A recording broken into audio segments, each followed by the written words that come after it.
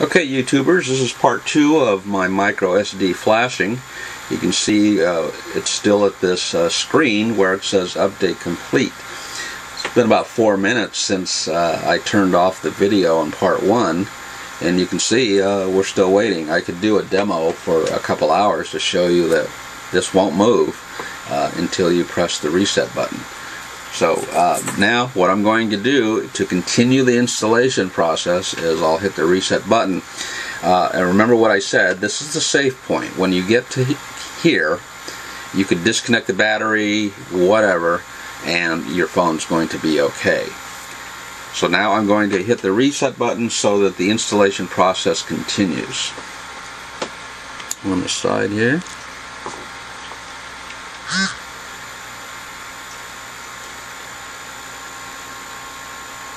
And in this installation, you'll see that there's a number of questions that it asks, etc.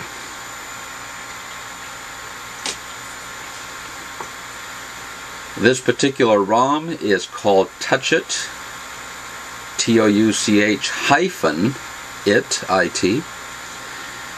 It has not been updated since about December 16. The reason I like it is it has, it's one of the few ROMs that has Manila TV on it. What's Manila TV? It actually is live broadcast television for free. Meaning that I can, for example, there's only a few channels set up on it.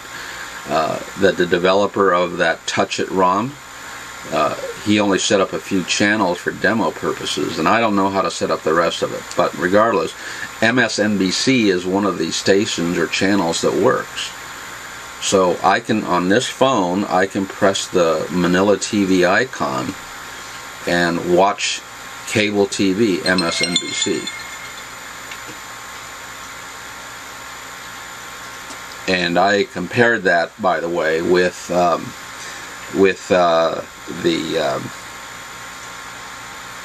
cable TV channel running at the same time, and it was the exact same programming.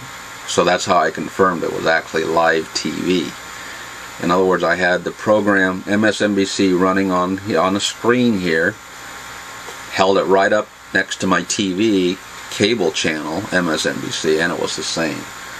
So that was to show people, prove to people that, hey, this is actually really live TV. So it was pretty cool. So this particular ROM is the only one of the ones that are out there that I checked that has Manila TV. And it was interesting that the developer of this particular ROM, this Touch-It ROM, which you can see, it says it right here, he came out with a later version, and he took off Manila TV. I don't know why he did that. If it was copyright concern, maybe he got a threatening letter from broadcasters who say, hey, you can't, that live TV stream is for pay-for services, not for Manila TV for free, so you're violating whatever laws. So he then took this ROM, he updated it and removed Manila TV. I don't know what happened. And obviously you can tell I'm just yakking while this is updating.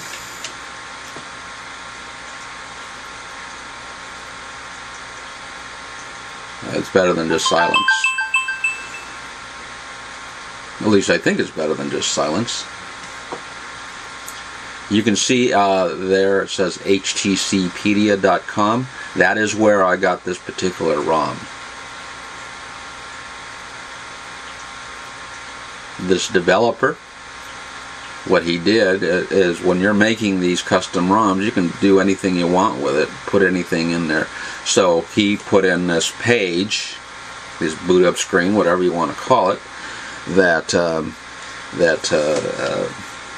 shows where he has the ROM. But HTCpedia does not have anything to do with that ROM development. It's not put out by them. Okay, here I have to select my carrier. This is apparently this To Mobile is a pay service for a prepaid cellular service, I think, for Hispanics, and it's real popular in LA. But so we go next.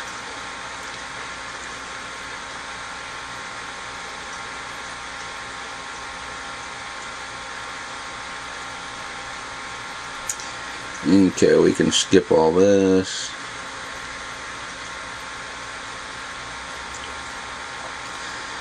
I'll pass on the Wi-Fi for now.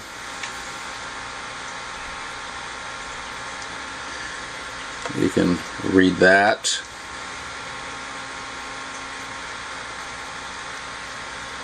You can pause your screen if you really want to go into this. I'll set up my email later.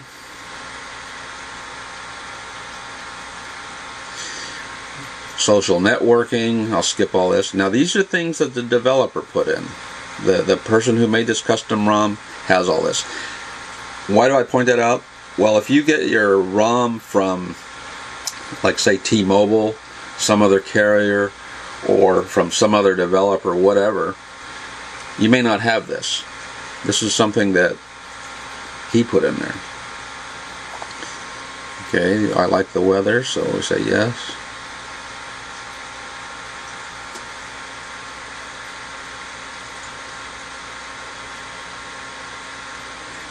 Pause a little so you can read this stuff.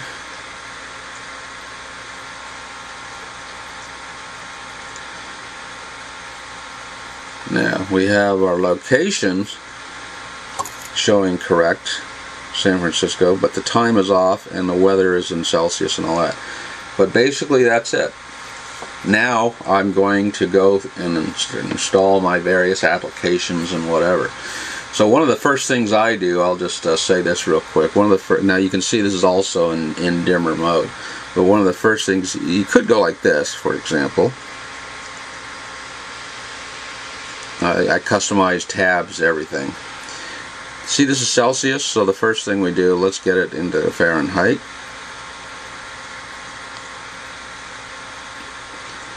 Okay. And you can say, let's see what they have for location.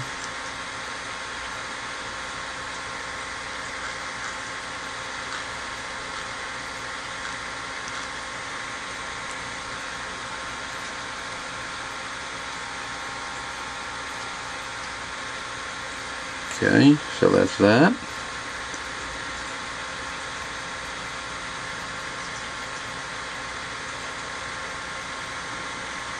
Okay, and that's fine. But without getting totally sidetracked, let me show you. The first thing I do is I set up File Explorer on these quick links. These are called quick links. I set up File Explorer right away, so that because I go into my ROM, into my chip, my MicroSD chip, where I have all my programs, and I install them all. Okay, so now there's a quick link for File Explorer. Let me show you real quick, because I talked about it. Let me show you the TV.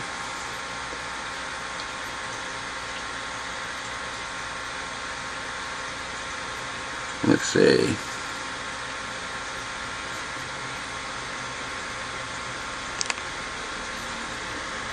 MSNBC.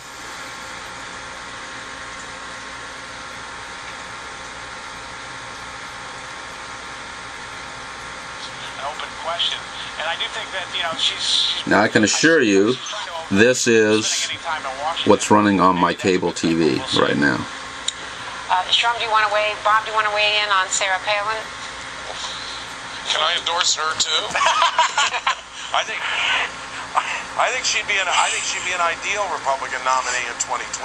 Okay, I don't understand why. Isn't that cool? Conservative Political Action Committee. And I'll turn the lights up so you can see this is actually my T-Mobile Touch Pro2 phone. Out there with what looks like a presidential campaign, but the other stuff she's doing looks that way. So I think the Republican Party is going to have to deal with her as a very major. Hope you enjoyed my demonstration of what I call MicroSD flashing.